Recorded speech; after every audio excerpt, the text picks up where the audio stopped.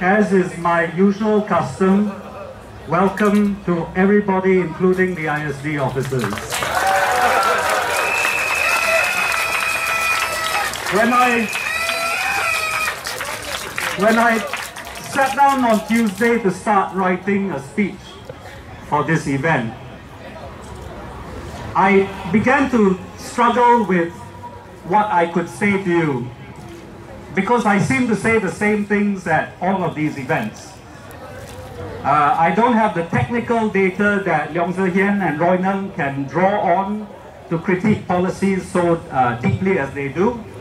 So I tend to take shelter in the more esoteric or meta issues, the issues that override the way our country is run. So in fact, I have struggled until this afternoon to think of what to say, and as you can see, I don't have a speech prepared. And I tell you, it is rather frightening to stand in front of so many people and don't know what the hell I'm going to say to you. But as I was walking around earlier, a lady came up to me and she was talking about various policy issues. And then she said, Singapore is a kosong country. There is no justice, no human rights, and no democracy. Now, if you examine the nature of that heartfelt comment, we begin to understand what's happening in 2014. In the first 30 or so years when we had the first Prime Minister with us, that man believed in social control. But he wasn't a bully in the way Stalin was. He actually believed that it was genuinely more effective to control the population through various means. And he did it in two equally effective means. Firstly, by controlling what we said and shared and thought about things. And then secondly, by being able to punish those whom he couldn't control. So even in the crowd today, we have people who were imprisoned under the Internal Security Act. Mr. Jaratnam's father, on the other hand, though not in prison, was beset with so many defamation suits. Roy Nung, another one, Dr. Chi, another casualty of the system.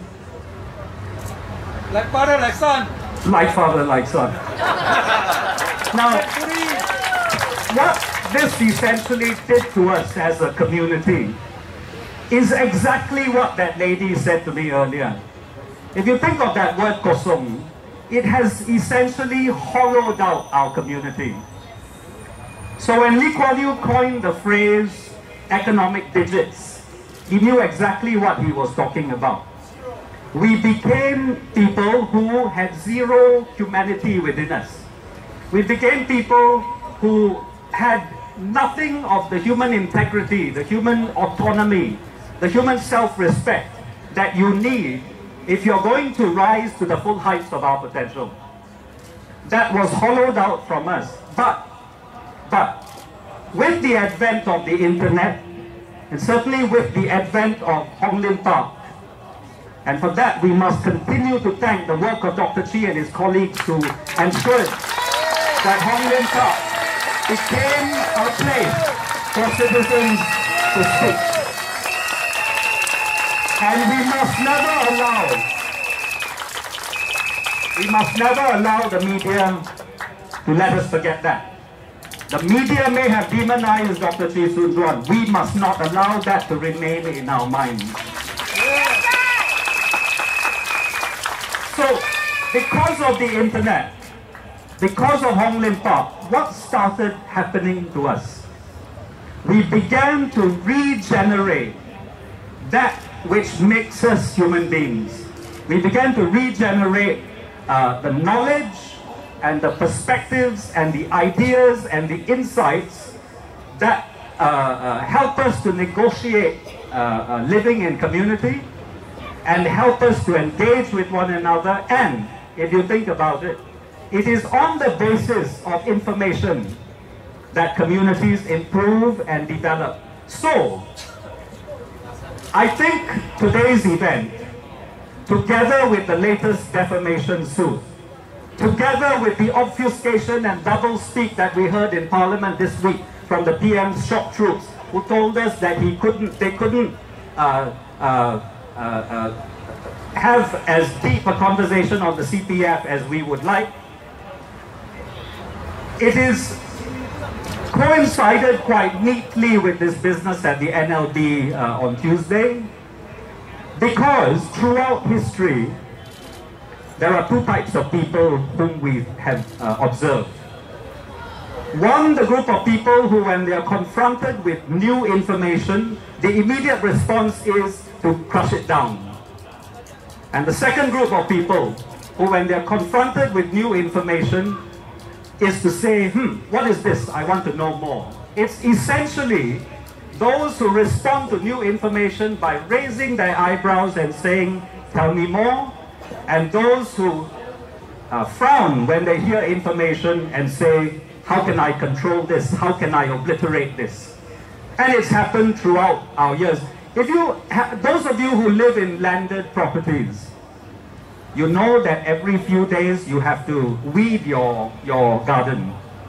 And it's a tedious process, because no matter how effectively you weed the garden, 2-3 days later you have to come back and weed it again, and it's a constant and consistent activity.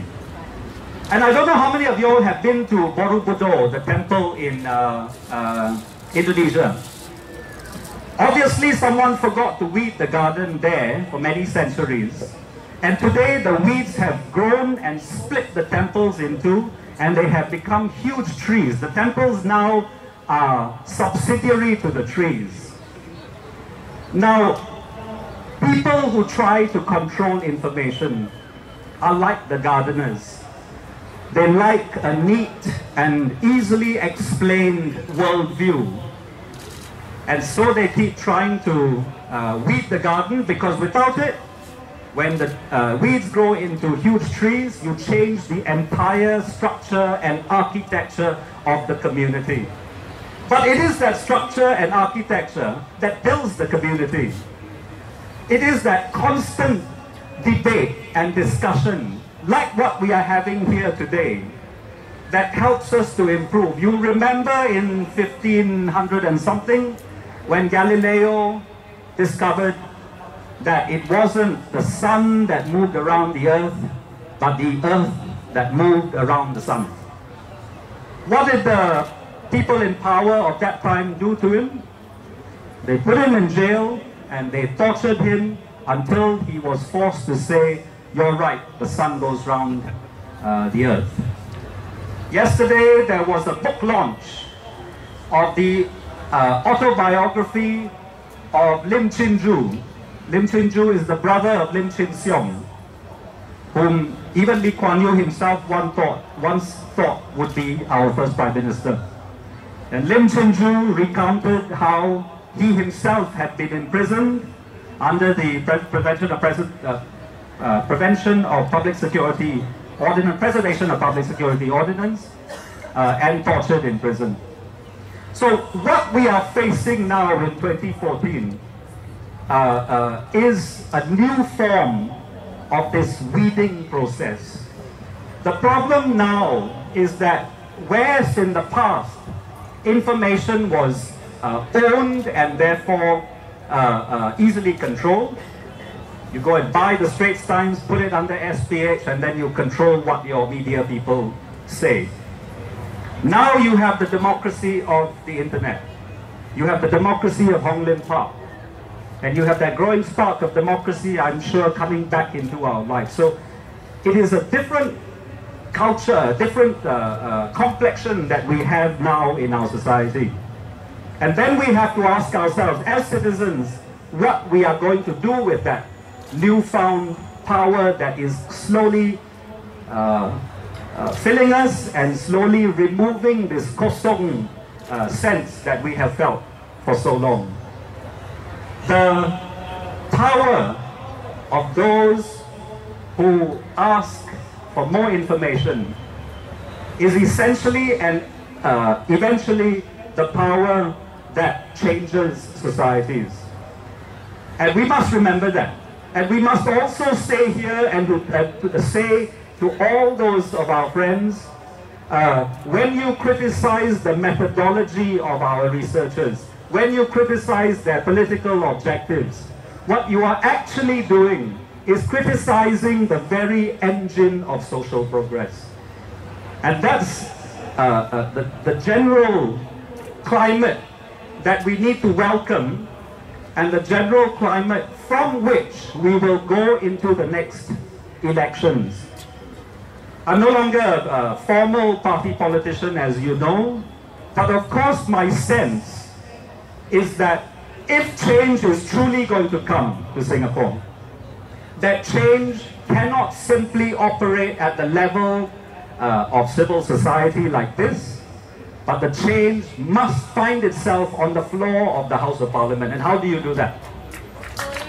We heard from the Law Minister this week that he is not going to activate Article 5(2)(a) of the Constitution that will take some power from the government and return it to us through parliamentary votes and a referendum. That's not surprising. If I had a lot of power, I would also find it difficult to give the power to someone else, particularly for a party been in power for 55 years now.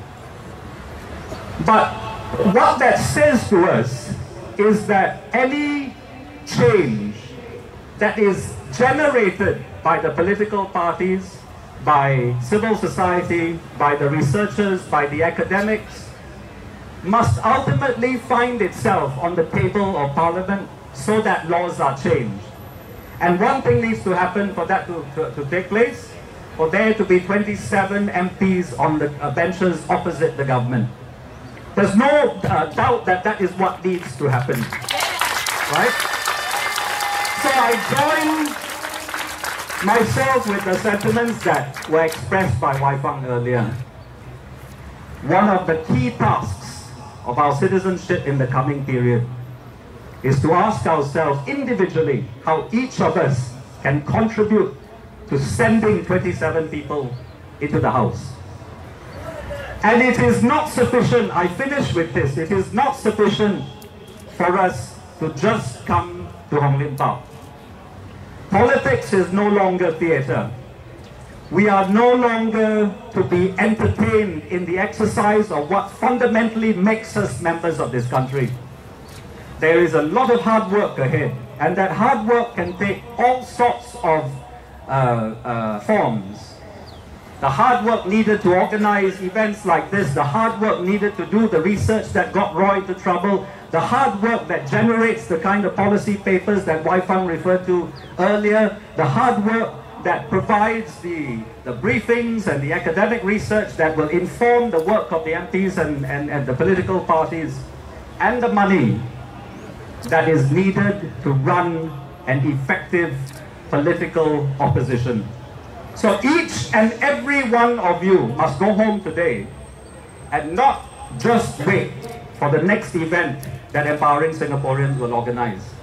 Tomorrow, you must decide what you are going to do. You can give money to the organizations, you can donate your time. I did a small back of the envelope calculation the other day. If each of the 40% of voters gave $1 a month for the next 18 months, we will have $15 million for all of civil society to work with. If each of those 40% gave 2 hours of their time a week, we will have in excess of the equivalent of 40 full-time workers for each of the political parties to do their work. And you can imagine what kind of potential that will generate into the political sphere. But more importantly, and I leave you with this, you can imagine how terrified our leaders are going to be. That is what you need to hold on to. Thank you very much.